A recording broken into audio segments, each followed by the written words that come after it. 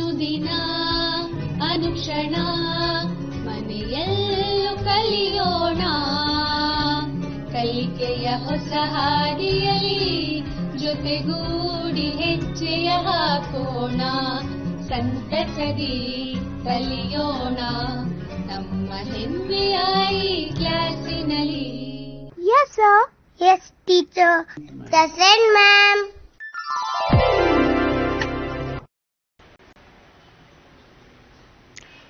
Hi, hello, namaste. How are you all? Hope all are fine and happy at home. That's good. Let me tell you, unlock does not mean the end of the pandemic. Yes, try to understand everyone. Unlock does not mean the end of the pandemic. So better be careful and take care of yourself. And always remember everyone, always remember regular washing of your hands, wearing mask and social distance. That's good. Yes. Let me welcome you all to this English class. Standard 8th, third language English. Today we will discuss about a wonderful poem, Rain in Summer. What is that? The poem name? Rain in Summer. That's good. Then why to waste the time? Without wasting our time, let's begin our session. Come on, take out your textbook, pen, pencil, writing materials. Let's begin our today's session. Yes. As I told that, today we are going to discuss about a poem that is Rain in Summer, written by H.W. Longfellow. Who is the author of the poem? Yes, the author of the poem, that is the poem is written by H.W. Longfellow. Remember the name. Yes, we have to remember the name of the poem and name of the poet. Very, very important, my dear students. Yes, observe the screen. Name of the poem is Rain in Summer, written by H.W. Longfellow, class 8 standard. Fine. Before going to the poem and its content and the explanation, I just want to read out a wonderful quotation for you people. Yes, I want you to observe the screen here. The quotation is, without rain, nothing grows. Am I right? Yes, without rain, nothing grows. Learn to embrace the storms of your life.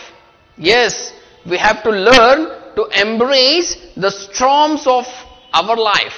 That is what the quotation says. At the same time, I want you to observe and follow it very, very carefully, everyone. Please notice the thing over here. Notice the sentences. Observe the sentences. Yes, what is that? Heavy rain remind us of challenges in life. Yes, just observe and imagine if there is a heavy rain, remember there is a challenge in your life. Yes, heavy rain remind us of challenges in life. Never ask for a lighter rain. Never ever ask for a lighter rain. Just pray for a better umbrella. That is the attitude. Yes, my dear students, try to understand and follow this one. Never ever ask for a lighter rain. Let the shower comes, let the rain comes, and pray for a better umbrella. That is the attitude. So on that note, let us begin our today's poem, that is Rain in Summer. How interesting, now, my dear students? The name of the poem is Rain in Summer. What is this? Rain in Summer? Yes, now the question arises. So in our pre-reading activity, before going to this pre-reading activity, let me ask you a question, my dear students. The question is, have you ever heard or have you ever experienced the rain in summer? Oh, it's something different, sir. Rain in summer. Okay, the question, let me ask you a question. Can you tell me how many seasons are there? Yes, how many seasons? Have you heard about the seasons? Yes, sir, we know. Then how many seasons are there? Yes sir, we know about summer season, we know about rainy season, we know about winter season, and also we know about autumn season. Yes. So in Kannada also we say, so chaligala, malegala, mattu besigegala. Vasanta kalanu barata, autumn season anta. Very good. Yes. So we have heard, even we have experienced about the different seasons. Yes, in rainy season we get rain. Summer season there is a summer, soon we are going to face summer season. Then winter season and autumn season. Fine. But here the poem written by H.W. Longfellow, it speaks about rain in summer. Now I want you to take out your textbook, see the poem and see the pre-reading activity. And observe this picture, my dear students.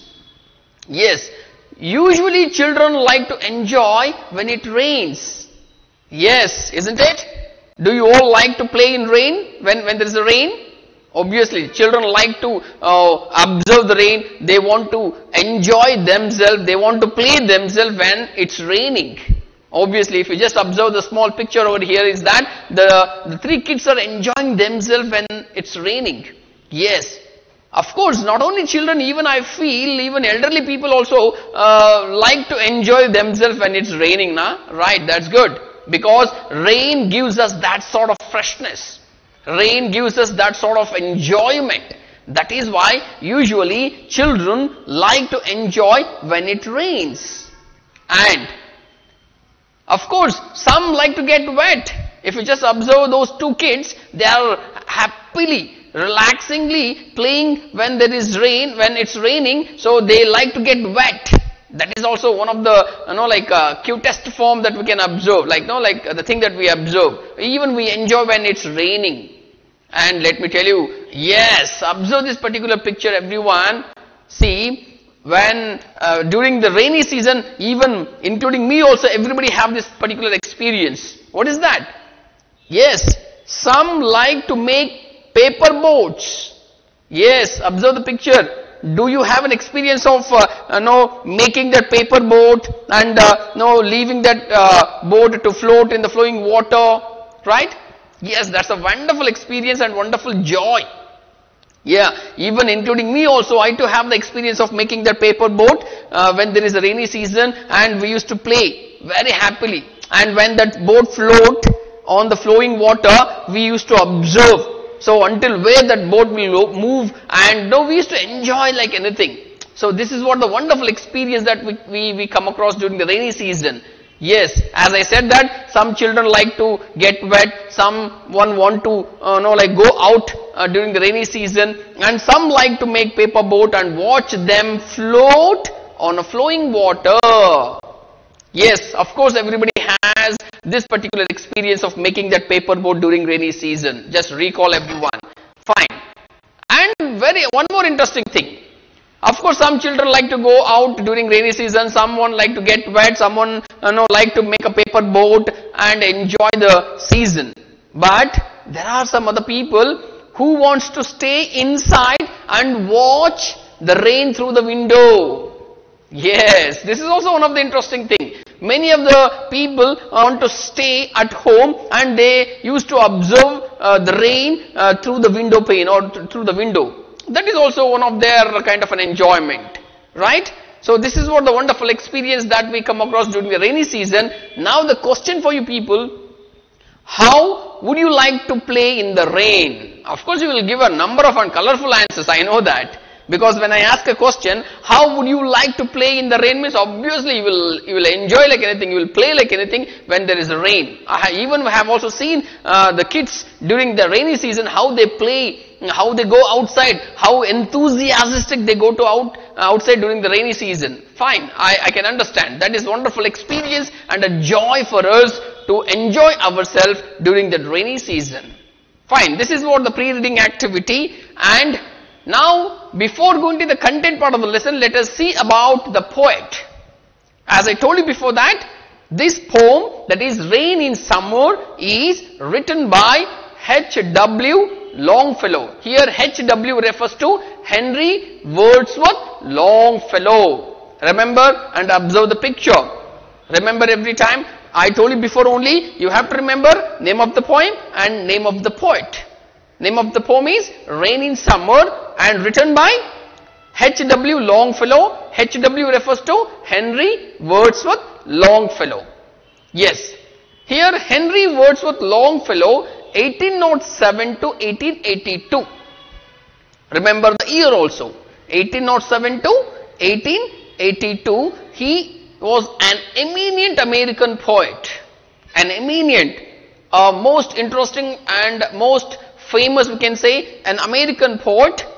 When he was 13 years old, just imagine, when H.W. Longfellow was only 13 years old, he began to publish his own poems. Just imagine the knowledge of literature. How interesting. At the age of 13 only, he has started writing number of poems and also he has published his own poems. That is what we need to understand, the strong vocabulary and the literature that he was having. And he became the professor of modern languages. How interesting. He became the professor of what? Of modern languages. Fine. And in the year 1854, H.W. Longfellow gave up his job of professor. Just imagine how interesting and how unique it is. Of course, he has been working as a professor in so-and-so department, but in the year 1854, H.W. Longfellow gave up his job of professor. And what did he do there? He has devoted himself. What is that? He has devoted all his time to writing a poetry. How interesting and how unique. See, this is what the thing we need to understand, the word devotion, dedication, determination. 3 words I said. One is devotion, dedication and determination. Only when you have a devotion, when you have a determination and when you have a dedication towards your work, surely you will get success in your life. So at this point of time, I just want to tell you, my dear students, a small quotation uttered by Dr. APJ Abdul Kalam. Shall I see? Yes. Remember everyone, failure cannot overtake you. Failure cannot overtake you when your determination to get success is strong enough. Hope you have understood the meaning over that. Yes. Here also, H.W. Longfellow's devotion, dedication and determination is so strong that he has to become a author, poetry. He was very much interested in writing poems. So, he has published a big collection of sonnets and ballads. The 2 important words, sonnets and ballads.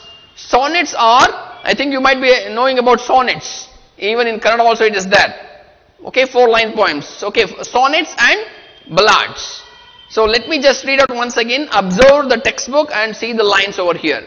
In 1854, H.W. Longfellow gave up his job of professor and devoted all his time to writing poetry. He has published a big collection of sonnets and ballads. Yes, this is a piece of information about the author, the poet, that is H.W. Longfellow. Now, this particular poem, Rain in Summer, describes how it rains after a hot day in summer. Yes, see the sentence over here. This particular poem, that is Rain in Summer, describes a wonderful description about how it rains after a hot day in summer. Of course, we have experienced the hot days in summer, and all of a sudden after the summer season, we come across, there is a wonderful, yes, a refreshing rain. So about that, this particular poem is going to describe, and it is all full of rhythm and beauty. Yes, of course, the poem is written by H.W. Longfellow, means it should be having a beautiful rhythm and also a beauty in the poem. Yes, shall we see the poem, everyone? Are you all ready? Are you all with your textbooks? That's good. Come on. So before going to the poem, let us see the glossary words. There are some interesting words in the textbook. I want you to observe there. The first word is fiery. Fiery means intensely hot. If you just see those lines, you can understand where exactly this word has been used. And the second word is hoof. H-O-O-F. Observe. And even observe the picture over there, my dear students. It means it's a horny casing of a horse foot. Horse foot. Horny casing of a horse foot. If you just observe the picture, you can able to understand. Yes. The third one is clatter. That is rattling noise. Tap, tap, tap, tap, like we get a sound like that. When it's raining, just observe the roof and all. There is a clatter sound, rattling sound, noise we say. That's what clatter. Okay. Next, tramp. That is walk heavily. Then gush. Float suddenly. If you just observe the picture out there. So whenever there is a heavy rainfall, the water will gush out, flow out suddenly. So that is a picture over there. Gush. That is flow out suddenly. Spout. Spout means narrow opening, a small opening. Spout. Narrow opening. So these are the very interesting words in the poem used by H.W. Longfellow. When we discuss about those lines, you should recall these meanings. Fine. And one more word, that is pane. That is single piece of a glass in a window. If you just observe a window, there are a single piece of a glass, that is window pane we say. Right? So that's what single piece of a glass in a window. Pour, rain heavily. We know that pour, rain heavily, pouring. Right? Yes, it's raining heavily we say. Swift, quickly. Quickly we say, swiftly, quickly. Swift like that. Okay. Yes, the next two words are gutter. What is this gutter? A drain through which rainwater or dirty water flows. So in one point of poem, the poet has used this particular word. Let us see that one afterwards. And roar. What is this roar? A loud sound produced when water rushes through. That's what we get, roaring sound. When there is a heavy rainfall, the water flows, it makes that sound, roaring sound we say like that, generally. A loud sound produced when water rushes through. That is the meaning over there. So these are the words we need to observe, and once we read the poem, we will come across these words and their meaning you have to recall. Is that clear? Yes. Come, let us go to the poem now. Let me tell you once again, take out your textbook, open page numbers also, and this is the first poem from the poetry section. That is the poem name, Rain in Summer. So let us see the model reading first. I want you to observe the textbook and let us read it carefully and properly, because we have to read the poem. Okay, after that we will go to the description part. See the first paragraph everyone. The first line says like this: how beautiful is the rain. How beautiful is the rain, and the ending with exclamatory mark. Observe that one. How beautiful is the rain. After the dust and heat, in the broad and fiery street, in a narrow lane, how beautiful is the rain. Let me read once again. How beautiful is the rain after the dust and heat, in the broad and a fiery street, in the narrow lane, how beautiful is the rain. First paragraph. Let's go to second paragraph. How it clatters along the roofs. How it clatters along the roofs like the tramp of the hooves. Comparison here. Wonderful comparison. How it gushes and struggles out from the throat of the overflowing spout across the window pane. That is the second paragraph. And the third one, it pours and pours and swift and wide with a muddy tide. Like a river down the gutters roars the rain, the welcome rain. Written by H.W. Longfellow. Hope you have got the lines over there. Yes. Shall we see the explanation? Shall we see the description part of the poem? Yes. Let us see these slides and all. In the first paragraph, the first line itself only says that how beautiful the rain. How beautiful is the rain, ending with exclamatory mark. What does it indicate? Hope you have understood. Hope you know about the exclamatory mark. What does it indicate? Exclamation, exclamatory. I think you have studied about exclamatory sentences, right? That particular exclamatory mark always explains about the sudden feelings of our mind. Interjection. Generally, no, we have studied in our grammar part. Interjection, right? Exclamation. Fine. So here, how beautiful is the rain, ending with exclamatory mark. The poet begins the poem with the description. How beautiful is the rain. Just observe the exclamatory mark I said. The poet is exclaiming. The poet is expressing with a joy and happiness. Yes. He felt very happy. He felt very joyful. What is that? How beautiful the rain is. When? After the scorching heat in the summer season, when it rains, how pleasant it is. How beautiful it is. How refreshing it is. That is why the poet explaining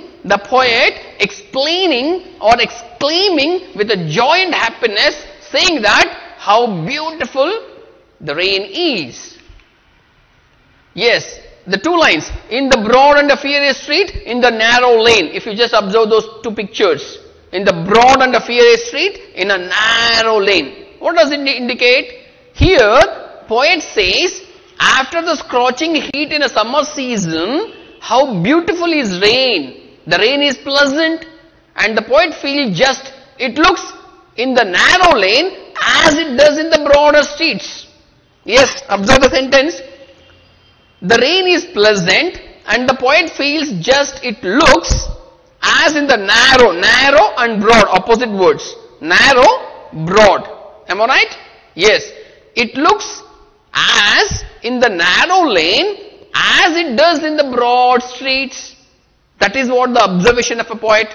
See, let me tell you, while reading a poem, we need to understand what exactly the poets wanted to say. We need to observe the poetic views over here. So that is what the poetic opinion and his expressions.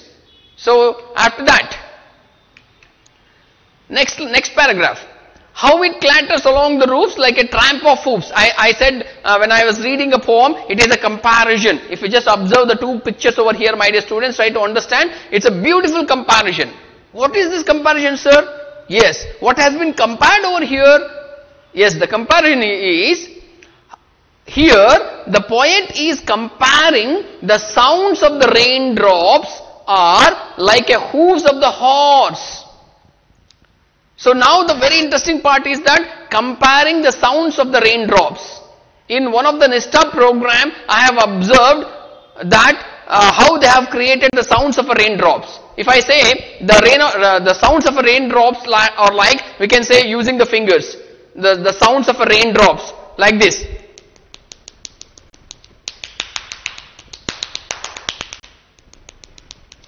Like this they have shown. So how that sound creates when there is a rainfall. Here the poet is comparing the sounds of a raindrops are like the hooves of the horse. I think you might have observed while riding a horse how it makes the sounds like that. Like that, when there is a rainfall over the top of the roof, you can able to make that kind of a sound. Okay? So the sound like this, like a. So I hope you can't able to listen the sound like that. But this is what we need to understand. So here the poet is comparing the sounds of the raindrops like the hoofs of the horse. So here one of the grammar point we need to understand, that is simile. Simile, that is comparison. Comparing between two things here. What has been compared? The sounds of the raindrops like the hoofs of the horse. So that is what we need to understand. Again, from the throat of the overflowing spout across the window pane. Here the poet is thrilled to watch. The poet felt very happy, very thrilling, very enthusiastic to watch what? The rainwater coming out through the spout. Here the poet is thrilled to watch the rainwater which comes out through the spout. So that is what the thrilling and exciting observation done by the poet. So that is the meaning of the two lines over there. After that, it pours and it mixed with the muddy tide and again etc. The last four lines they have given there. Yes, the meaning of that one says like this. Here the poet explains when the rainwater flows through the window pane. Yes, as we have observed, the rainwater flows through the windows and again it will go to the ground level. It mixed with the mud. Yes or no? Male neeru ಛಾವಣಿಯಿಂದ ಕೆಳಗಡೆ ಬಂದು ಮಣ್ಣಲ್ಲಿ mix ಆಗುತ್ತಂತೆ. ಹೌದಲ್ವಾ? Here the poet explains when the rainwater flows through the window pane, it mixes with the mud and flows down quickly like a river into the drain with a roaring sound. What a wonderful comparison. Observe the sentences, everyone. Yes, that particular rainwater flows through the window pane, okay, mixes with the mud and flows down quickly like a river into the drain with a roaring sound. What a wonderful observation. What a wonderful poetic thought. Yes or no? So this is what we need to understand from these two lines. After that, like a river down the gutter roars and so on, so welcome rain. The last line. So again, here the poet is exclaiming, the poet is explaining, expressing with a joy and happiness that how beautiful the rain is. Observe the exclamatory mark over there. That exclamatory mark, it gives us a wonderful message that it's an expression. The poet is exclaiming, expressing how beautiful the rain is. So hope you have understood the explanation part of the poem up to here. After this, yes, let us go to the small activity, my dear students. Here you are supposed to circle the word that names the picture. What is that? There are some 4 pictures, a simple activity. Hope you will understand very easily, I know. So there are 2 words and 1 picture. So which word is belong to the particular picture you need to circle. I didn't circle the word over there. You are supposed to observe that one. Yes, the heading is circle the word that names the picture. The first one is whether it is beak or book. Yes sir, it is book. B-O-O-K. That's good. Second one is whether it is a lane or line. Yes, in the poem we have come across narrow lane. Narrow lane. L-A-N-E. Yes, it is L-A-N-E. Second one. Third one, whether it is a boy or a toy. Yes, it's a picture of a boy. That's very good. B-O-Y. Good observation. And the last one is whether it is a picture of a duck or a dog. Yes, only 1 letter difference. D-U-C-K, D-O-C-K. Sir, it is D-U-C-K, sir. That's good. So like this, you will get number of pictures from the poem, so that you can observe those words and the pictures like that. It's a small activity. Fine. Hope you have understood this one. Yes. Now the very interesting part, that is figures of speech. I told you when I was explaining about the comparison. You have to remember about this particular chapter called figure of speech, in which you have simile, metaphor, personification, alliteration, synecdoche. Just for the piece of information I gave you. So types of figure of speech. So in your when you go to 10th standard, you will be knowing more about these different types of figure of speech. But now, as on this class, they have given number of examples about. The first one is, that is simile. Let us see about simile now. Yes, what is simile? Always remember, while framing a simile, we have to use that word like or as. When we write a sentence or when we frame a simile, we have to use the word like or as. Example, Tipu Sultan fought like a tiger. Yes, Tipu Sultan fought like a tiger. Tipu Sultan huliyante horadidanu. Huliyante, like. Yente antakanta pada idella, adu comparison use martiddivi navu. Tipu Sultan fought like a tiger. Simile, you were as brave as lion. At the same time, your explanation is as clear as sky. Again, fourth one, God is like an old repairman. See the comparison, how beautiful. And fifth one, how beautiful comparison. Her face is like a full moon. Beautiful comparison. Like that, as cute as kitten, as light as feather, as cold as ice, as cool as cucumber, as tall as giraffe. Like this, we can write number of comparisons like this in order to frame, that is similes. Right? Hope you have got the answers and you have understood the topic there. Good. Quickly let us see the comprehension. There are number of questions in your textbook. That is, answer the following question. First one, how does the street look? The street looks so fiery, it means intensely hot. This intensely hot that we have used in a glossary word. When does it rain? It rains after the dust and heat. So next one is, where is the rain making clattering sound? The rain makes it clattering sound along the roofs. So once you go through all the paragraph, you will be able to answer these questions very clearly. So this is a brief answer that I gave you, and observe this one. At last, let me give you another 3 questions as a homework. So what is that? Write any 2 examples of simile. Fourth one, where does the rain pour down? And fifth one, how does the water look when it comes down to the gutter? I want you to observe these 3 questions and follow the textbook and write the answer and show it to your teacher.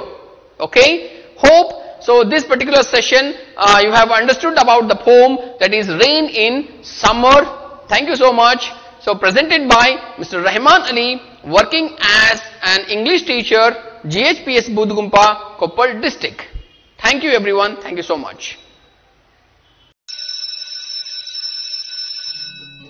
ಅನುದಿನ ಅನುಕ್ಷಣ ಮನೆಯಲ್ಲೂ ಕಲಿಯೋಣ ಕಲಿಕೆಯ ಹೊಸ ಹಾದಿಯಲ್ಲಿ ಜೊತೆಗೂಡಿ ಹೆಜ್ಜೆಯ ಹಾಕೋಣ ಸಂತಸದಿ ಕಲಿಯೋಣ ನಮ್ಮ ಹೆಮ್ಮೆಯ ಈ ಕ್ಲಾಸಿನಲ್ಲಿ.